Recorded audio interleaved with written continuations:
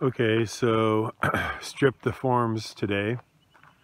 I lost some of the couple of the 2x6s.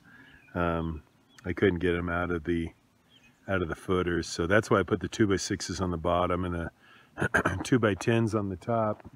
Because I'd much rather, lose a 2x6 than a 2x10. Stacked all the 2x10s over there. I'm going to use them for the flooring when I do the subfloor. Cleaned them up and put them up, stacked over there. Rest of the lumber is stacked over there beside my trailer. So anyhow, it came out really, really well. I'm really happy with it. The cabin is 24 by 36, and so according to Pythagorean's theorem, it should come out corner to corner if you're square at 100 or at 43 feet 3 inches, about a 43 feet 3 and a 1/16 of an inch. These are 43 feet 3 and 1/16 of an inch. They are perfectly square.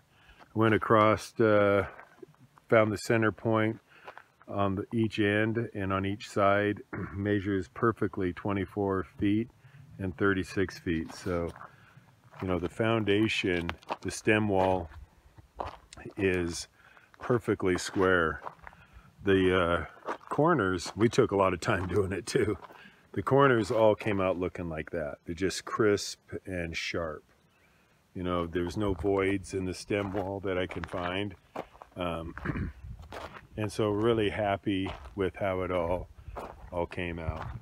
You can see down the middle is where I wet set my pillars that are going to be the supports down through the middle of the support beam down through the middle of the subfloor. So it's looking good. I put that electrical 20-foot continuous rebar. It comes up out of the footers for the electrical inspector. I'll fill this up with gravel in here next, and I'm going to put 2-inch styrofoam insulation around the edges. I'm going to encapsulate the bottom in here. I'll put gravel in here and try to find some sand to put in here, and then I'll fully encapsulate the crawl space with 20 mil plastic, and I'll have a crawl space, as I said earlier, in the bedroom where I get down into the crawl space. I'll have it fully lit also in there in a humidifier. So I guess it's for a cabin, I'm getting a little bit technical, but I want to make sure that it stays dry and under the subfloor. And one thing we're going to do is next time we come up, we're going to put a French drain all the way around and then drain it off down over in this area to keep any water. The water table here is fairly high, so I want to keep water out of the subfloor and out from underneath the house.